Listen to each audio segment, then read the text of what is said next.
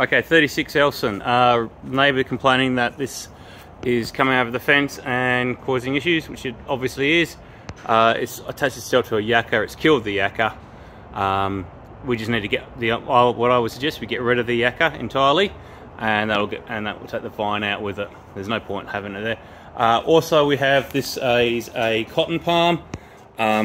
If we don't get rid of that, that's going to push the fence over and destroy this flower bed.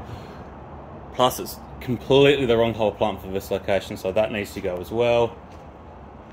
Everything else is okay. I mean, might think about maybe getting rid of this frangipani as well, but it's nice to have a bit of green here.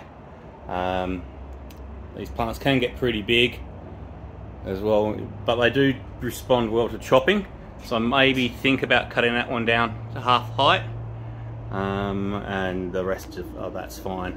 But I advise cut that one in half. Definitely get rid of the cotton palm and get rid of this dead yakka over here. Thank you.